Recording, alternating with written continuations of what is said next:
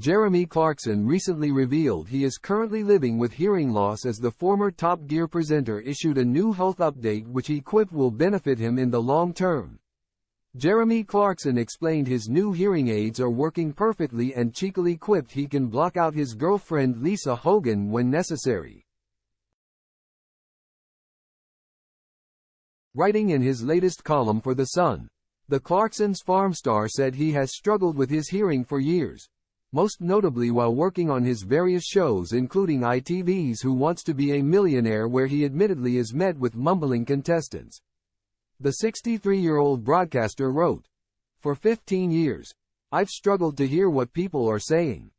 Which is especially embarrassing when I'm hosting Who Wants to Be a Millionaire, and the contestant is a bit of a mumbler.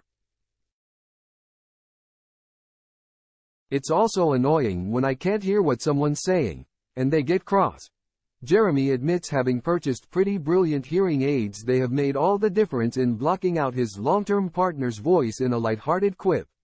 "I can hear birds singing," he wrote. "And I can change the settings via an app so that they drown out background noise in a pub."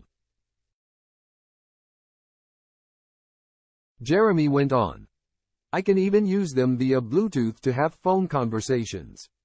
But the best thing is that I can filter out the Irish accent so that when my Dubliner girlfriend Lisa asks me to put the bins out, I hear nothing at all."